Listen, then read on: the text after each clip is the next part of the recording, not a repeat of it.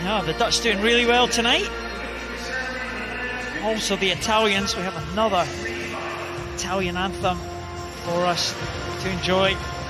The men's S3, 50 meters backstroke. Someone's making their way out for this medal presentation.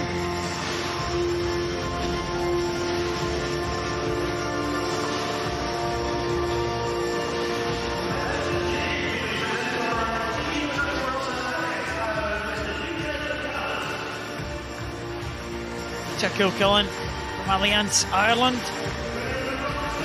making these presentations tonight. Miguel, Martinez, Tajuelo.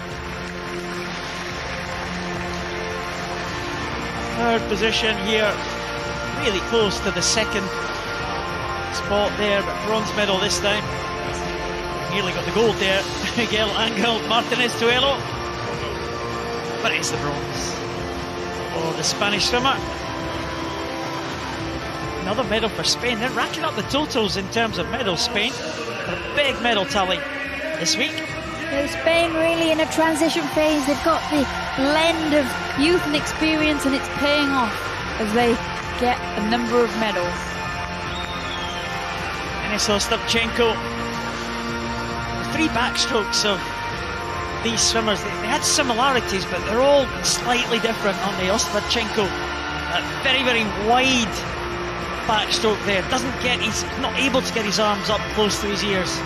Yeah, they've all got a unique take on the stroke due to their limitations, but Ostapchenko there, another example of a teenage Ukrainian coming through and performing really well at these championships.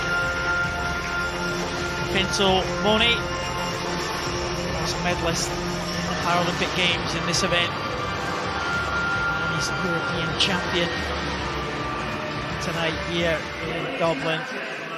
Again, it's a gold for Boni, a gold for Italy.